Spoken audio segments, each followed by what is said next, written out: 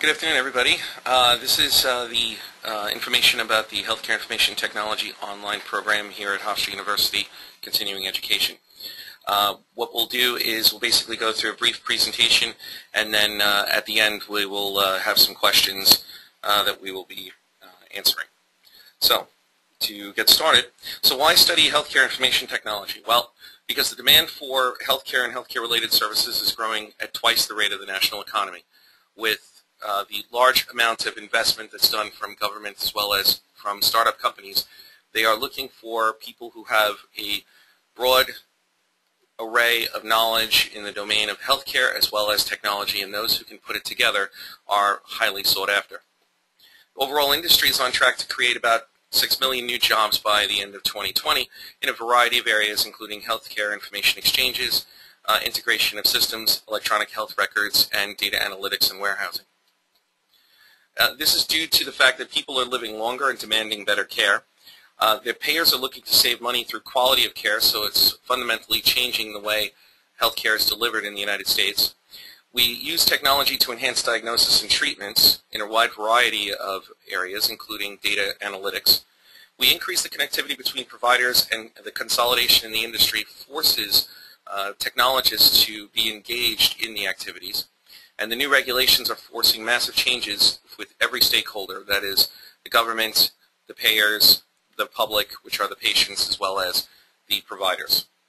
So these technologies are involved in every aspect of patient care, from initial treatment and diagnosis all the way through quality of care and managed care services. So why an online education? We made the decision to move our program online to accommodate the demands of students who are working in their fields of either healthcare or technology or otherwise. The benefits are it will allow for flexibility of schedule, allowing you to take the classes at your leisure on the weekends, after work, or even before or during some break times. This will also allow for more student-centric learning, allowing you to dive into areas that you're more interested in and explore things further. It also facilitates on-demand learning. When you want to learn is when you will learn. And if you're in a more comfortable setting, if you are more stress-free, if you will find that your learning experience is enhanced.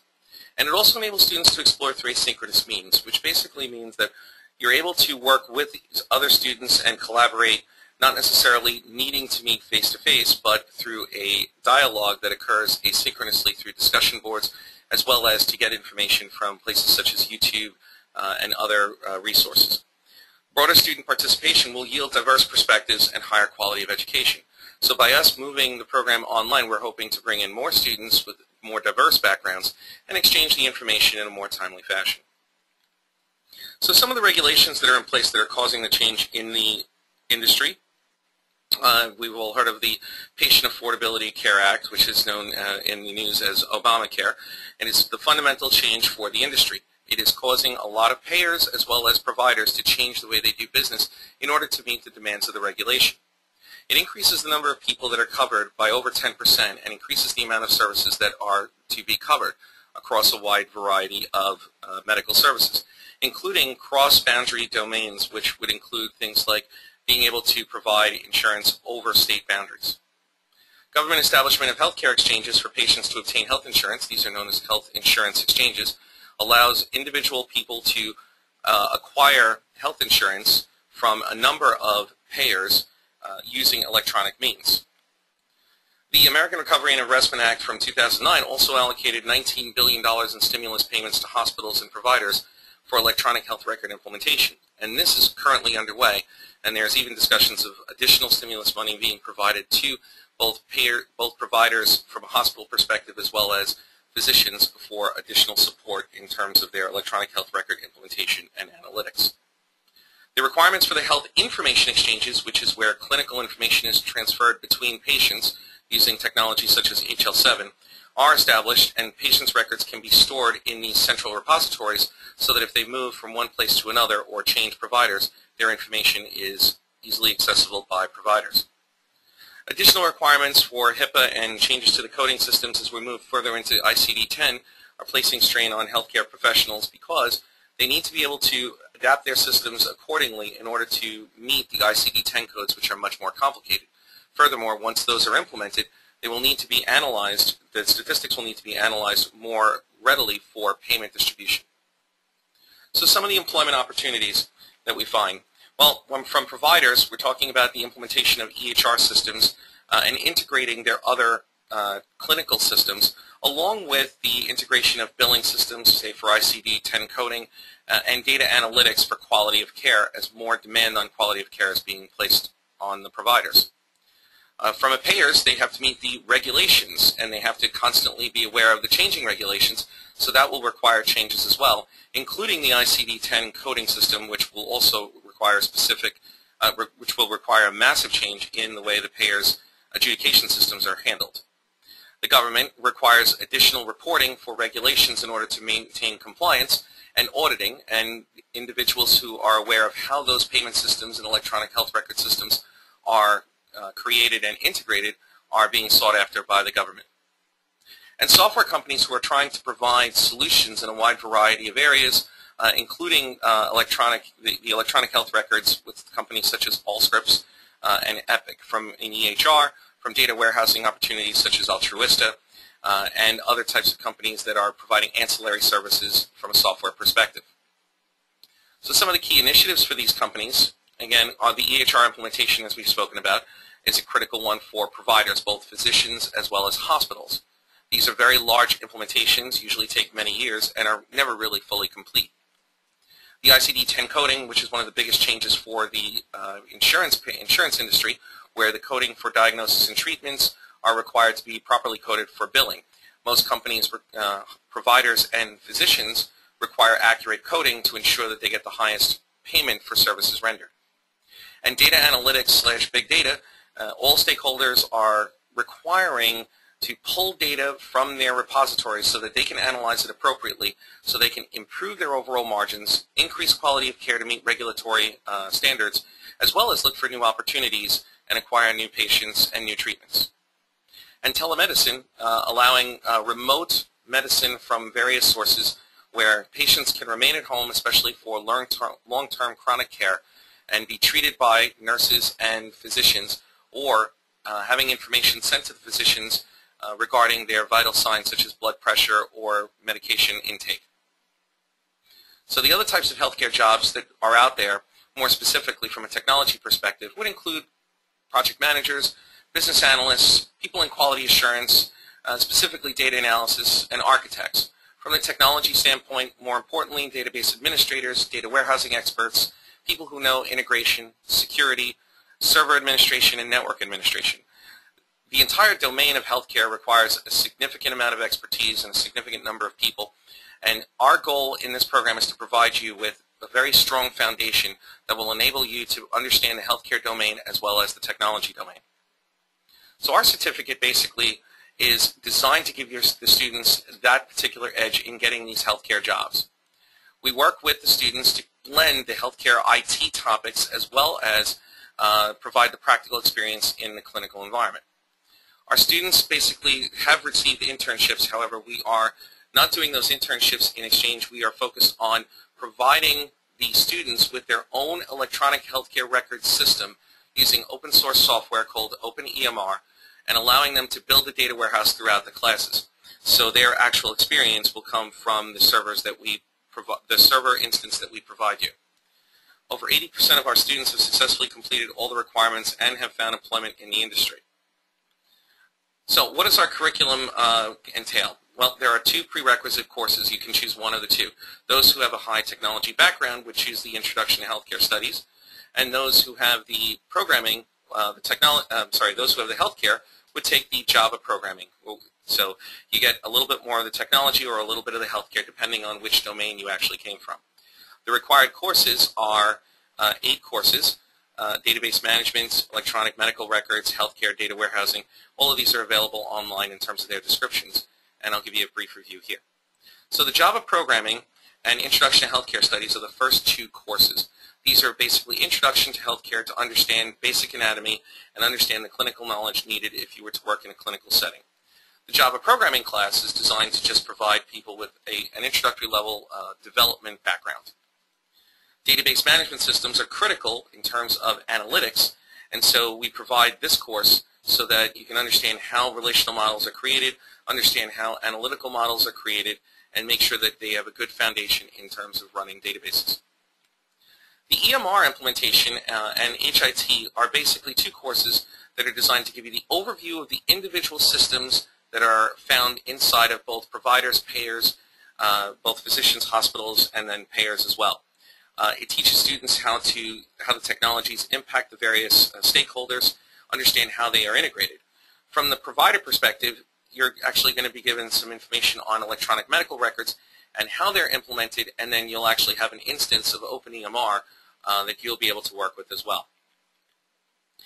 The analytics course is designed to provide an overview of data warehousing, how the data is actually moved into an online analytical processing cube, how ETL works, what type of things are government regulators looking for, and how that information can be pulled out adequately and expeditiously from the EMR systems or from payer systems. The security course is designed to provide an overview of how security, encryption, firewalls are all integrated within a provider or a payer setting. The Fundamentals of Health Informatics is a course that emphasizes how computers are used to solve these data-related problems, specifically around healthcare data, data storage, retrieval, imaging, telemedicine, and other management of healthcare information. What differentiates this course from the analytics course is when we deal with informatics, we're talking about specific particular solutions as opposed to just the technology in creating data warehouses such as the STAR schema and the other related topics with regards to data warehousing. The IT projects course, Processing Controls and Quality, is designed to provide the student with an understanding of the regulatory standards, good project management within the healthcare field, and put into practice exactly what they've learned throughout the variety of courses. Here are a list of instructors. Myself, I teach some of the courses, as well as Lorianne Koleski, who's had over 10 years with Emblem Health, Sharon Boison, who has basically dealt with a lot of the anatomy courses for us, and Jack Cronin, who is certified project management. All of us together put together these courses specifically around ensuring that you get the best quality education around those topics. So we'll open the floor for a few questions right now.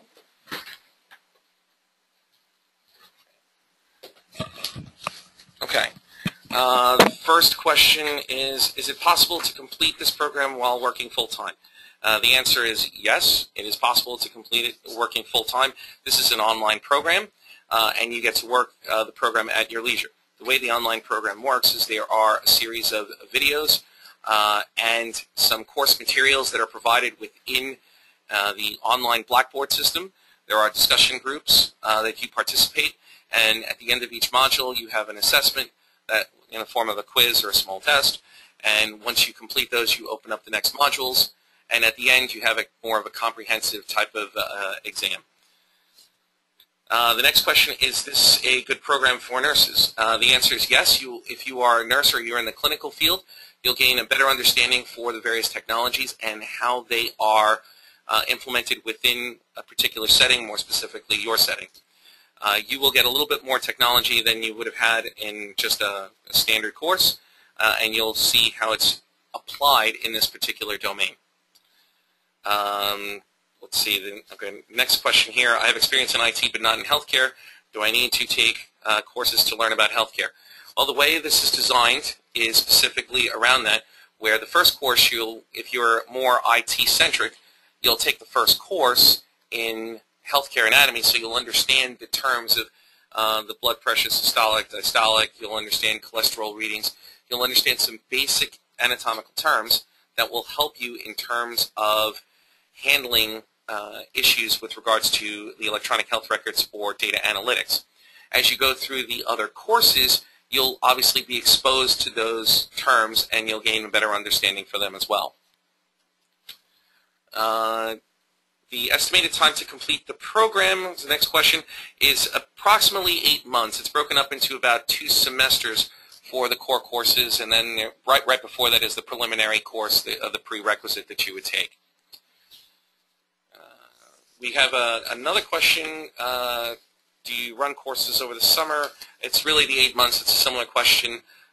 It's an online program, and you have a limited time once you start the program to actually take that TIG. Will the webinar be available on the website? The answer is yes. We will send an email to all attendees on how to access the webinar from the website, which will be available. Let's see. Two quick questions here. Is it too late to register? No, it is not too late. You can register. There's still plenty of time. You can register by contacting the main office. And are there payment plans? The answer is might be yes, but you need to call Sabrina at 463-7200 and talk about the actual payment plans. I'd love to answer more questions on the financial piece, but I'm not an expert in that. I'm an expert in the classes. Can you exempt courses if we have experience? All of that is really based on the experience. We'd have to call the you'd have to call the main office, and we'd have to have the discussion. It's not usually done. It's really going to depend, and there may be other options or other alternatives if you need or think you require an exemption on that.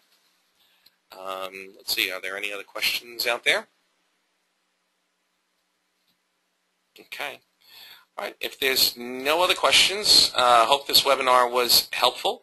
If you have any other questions, you can basically visit the website at ce.hofstra.edu/HealthCareIT, or you can call the number at 516-463-7200, or you can contact 463-7250 as well. Okay. Thank you very much for your time, and have a wonderful day.